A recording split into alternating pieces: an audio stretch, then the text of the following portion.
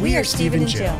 Together, we've been buying and reselling land since the 90s. Our data-centric approach leaves our buyers asking, how can you sell it so cheap? Here on the Land Academy Show, We answer that and more. Steve and Jill here. Hi. Welcome to the Land Academy Show, entertaining land investment talk. I'm Stephen Jack Butala. And I'm Jill DeWitt, broadcasting from sunny Southern California. Today, Jill and I talk about how to pull a title report in TitlePro 24/7. Whoa. Let me stop you right there. Let me give you the real title. The real title is going to be Title Report Worthy Due Diligence. Or what's a title report? We're trying to dispel some things here and make sure everybody's doing this right. So I have a lot I'm going to cover here. This is going to be a good show. Every week we ask our customer service people to give us hot topics. What should we talk about? What are people asking about? And this was an actual direct quote. How do you pull a title report in TitlePro 24/7? Multiple people asked. I'm not sure why. We probably talked about it. And Property report. First of all, that's Property not report. actually like the not. Yeah, exactly. That's not the right question. Property report. Okay. Before we get into it, let's take a question posted by one of our members on the landinvestors.com online community. It's free. Sharia, I hope I'm saying that's right, asks, who do you use to do an inexpensive title search? I recently used easytitlesearch.com and it was $55. The thing is, it's my first time ever doing it, so I don't know if it's good or not. That's the thing. This is perfect for this. I have a lot to say here. How are you guys doing title search and how much are you paying? It seems like most title companies charge between $150 to $250 to do them, which doesn't make sense if you're just doing some investigation. So we're going to talk a lot about this in the show, but let me answer this question here first real quick. One of the things that I do in my due diligence is I go back and I search a chain of title. And between our three products... What's the chain of title? Thank you for asking. The chain of title is to make sure the guy before this property, the deed was done correctly, everything lines up, the legal description, you check all that. The deed before that, I want to make sure he bought it, he sold it. Yep, that's the buyer, that's the seller, grantor, grantee. Make sure that's all correct. The legal description's right, nothing funny going on. No, the dates line up, great. Go with the guy before that and the guy and so on. That's a chain of title. I want to make sure that when that guy sold it to you and you sold it to me and I'm sold it to him, it was all looks correct and there are no issues.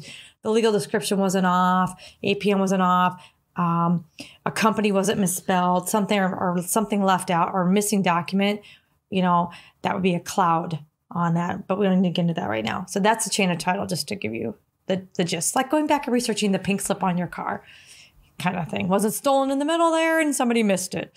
Okay. Now, then the question is, to do this, so how do I check the chain of title? I do this. Is this the topic? Well, I'm going to go into this in just a minute. First, I want to answer this question because it's very important because I've been in this exact situation. We have all the tools. Land Academy members have all the tools to do this ourselves, to do this cursory overview and really do a good job.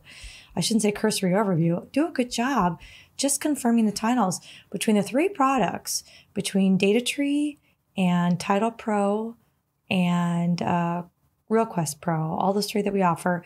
I can go back and pull vesting deeds and deeds before that. I can see mortgages that are recorded, all kinds of recorded documents, and really do a lot by myself. I have had times in my career where, gosh darn it, I've had a company, and it was so funny because I remember the last time I did this was less than a year ago.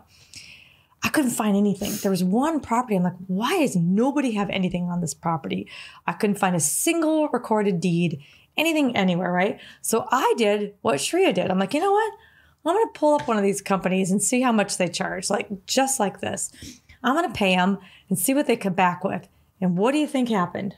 Nothing. Exactly. Because they have that data set. Because everybody's working from the same data set. Exactly. They came back and said, sorry, can't do it. Here's your refund. I'm like, all right, proved my point. If I can't find it, they can't find it. So my other point is, you Land Academy and House Academy members, you guys have most of this stuff at your fingertips. You may not realize it. And I'm going to talk about that in the meat of the show. Today's topic, how to pull a title report in TitlePro 24/7. This is the meat of the show. As I was saying, this is kind of my show today. So you can just kind of take a break. I'm digging it. Okay, good. So the real title of the show is you're not pulling a title report in any one of these products. That's not what you're doing. A title report is a culmination of things that a title company pulls, and they put it all together in a pretty package, couple pages, and call it a title report. You have the ability to do a lot of this on your own. And so that's why I'm really calling this show Title Report Worthy Due Diligence. I don't want to mislabel it or let anybody think that I can go on Agent Pro 24/7 pull a title report. You can't. You can pull a property report. You can pull all the vesting deeds. You can pull lien reports. You can do all those things. Packaging it up and calling it a title report is a made-up product that title companies do, and they sell it to you, doing all the same stuff. That's the reality. Well said. And they're not perfect, by the way. So there are things, even though they say we're selling you this insurance, this and this and this, when you really go read it, they only insure against the things that they find. They don't insure against the things that they don't find. And if you're in this business long enough, like we have been, I have found things that they missed and I get to pay for it. They don't cover it. Their title insurance meant nothing. It's just kind of a thing. So what I want you to think about is, what are you doing here? I want you to think about the type of deals that you're doing, and I want you to know what you need to dig for and what you don't need to dig for, because that's what's important. Are you doing a self-close, or are you closing through a title company? We nowadays, because of the size of the transactions that we're doing, the money that's involved, and the type of property that are going to be built upon usually, all the companies out there, all the banks out there, my buyer's probably taking out a loan, they want a quote unquote title insurance. They want this special policy with title insurance coming from a title company. Fine, we can hand them that. So that's the kind of deals that we're doing. In the past, or for you starting out, you might be buying things for $1,000. Does it make sense for you to go to get a $1,500 policy on this? It might not. It depends on the circumstances, of course. On what's going to happen at the end of the property. But sometimes you're going to self-close. So maybe it's just like a pretty little $1,000 property you're going to sell for $3,000 that someone's just going to picnic and spend the weekends there and put up a tent now and then. They're not going to need title insurance for that. But I do want you to do your homework and know that you're buying something, you're buying it right and you've checked all the boxes. So here's what I usually do with my due diligence. This is what you want me to keep going. Oh yeah. Okay. All right. I mean, I can simplify some of this if you want. No, I don't want you to. That's what I figured. This is going to be good. And I have a feeling my team's going to reuse this show a lot. Okay, good. And I want you to hopefully bookmark, save this show, because this is going to help you. What you need to do is, I could do a webinar on this too, and I might. So anyway, what I want you to think about is, first thing you should do is decide if you want to confirm the basics. That's the thing, whether you're going to do a title close or self-close. When you're staring at a property and deciding and doing this is your title report worthy due diligence, you're going to use Parcel Fact or Neighbor Scoop. And you're going to confirm the basics like ownership, access, slope, zoning. Maybe look at how much they paid for the property. There's a couple, maybe see what the annual taxes are, kind of see, peek around a little bit. That's what you're going to do on your initial due diligence. Phase 2, and this is for both whether you're doing a self-close or a title close, this is what I do also, because I don't want to open an escrow and find out there's something wrong with the property. I'm not going to go do it afterwards. I need to know ahead of time before I pull the trigger.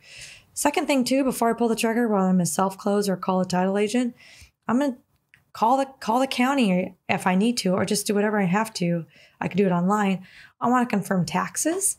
I want to confirm the usage of the property, if I make sure it's going to do what I think it's going to do, and get all my billability, if it's appropriate for that, get those questions answered.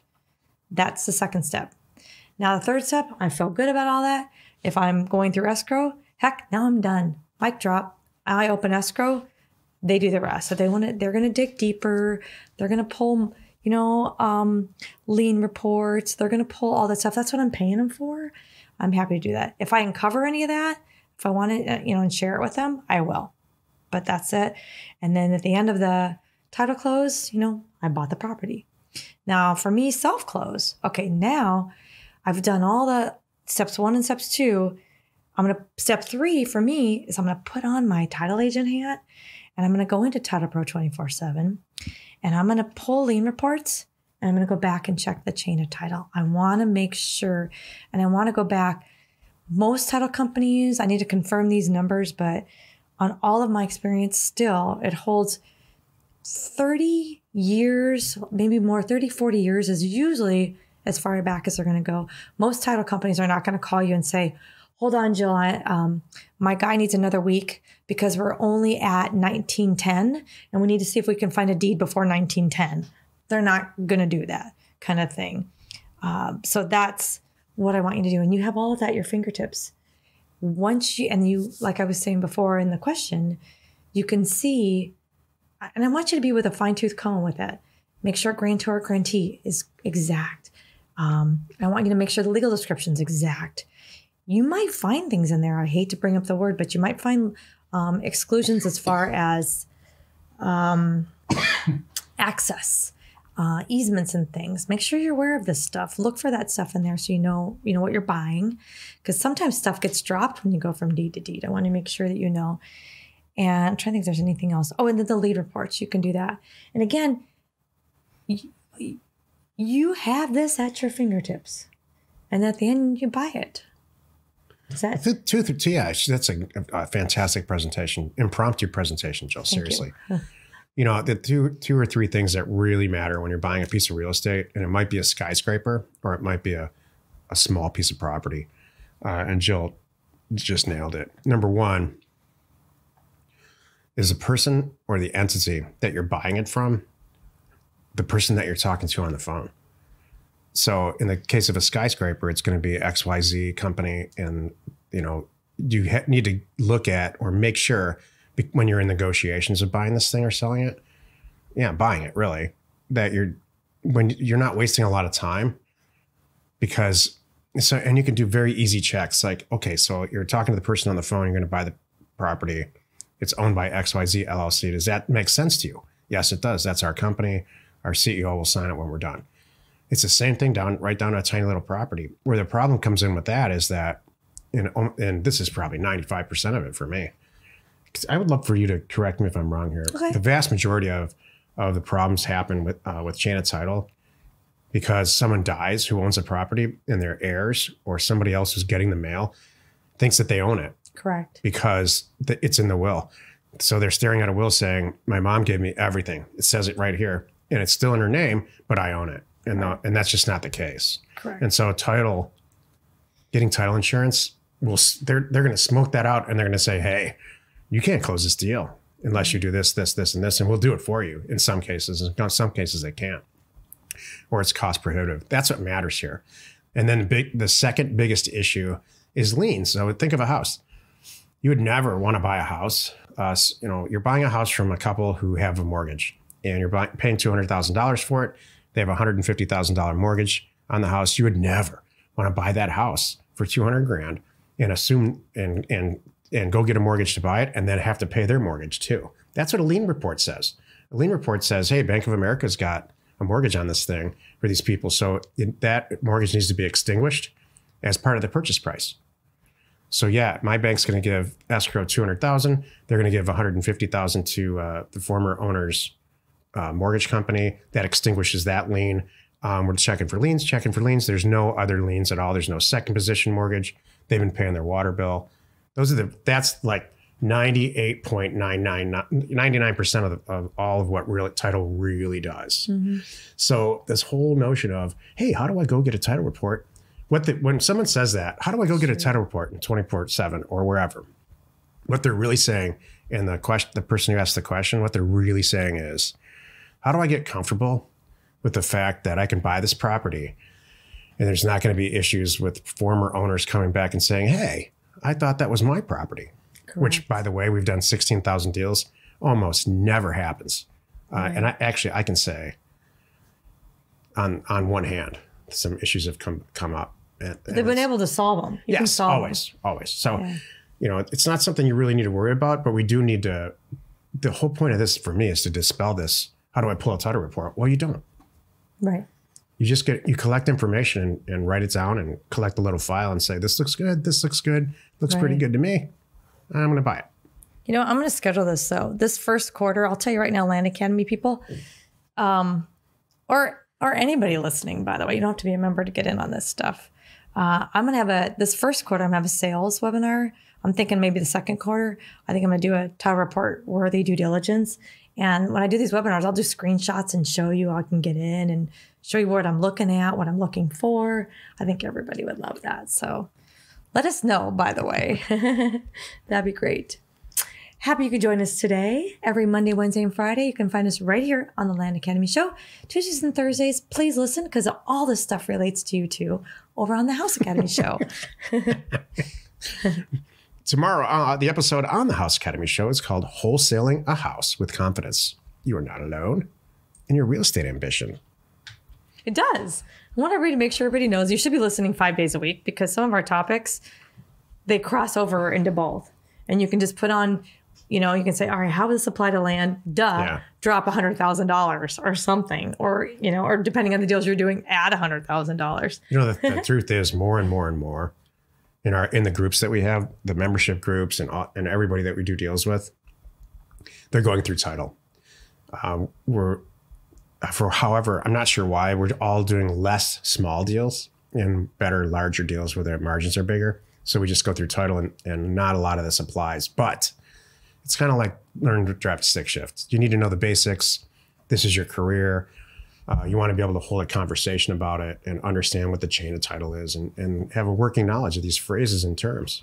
And so that's what this is really about. It's not about, oh my gosh, man, I got to make sure that this property, the chain of title back to the homestead is okay. And if there's no liens on it, what is this lien? There was a lien on night. It's not that. Right. Exactly. Don't hurt your head. It's okay. The Land Academy Show remains commercial free for you, our loyal listener. So wherever you're watching, wherever you're listening, please subscribe and rate us there. We're Steve and Jill. Information and inspiration to buy undervalued property.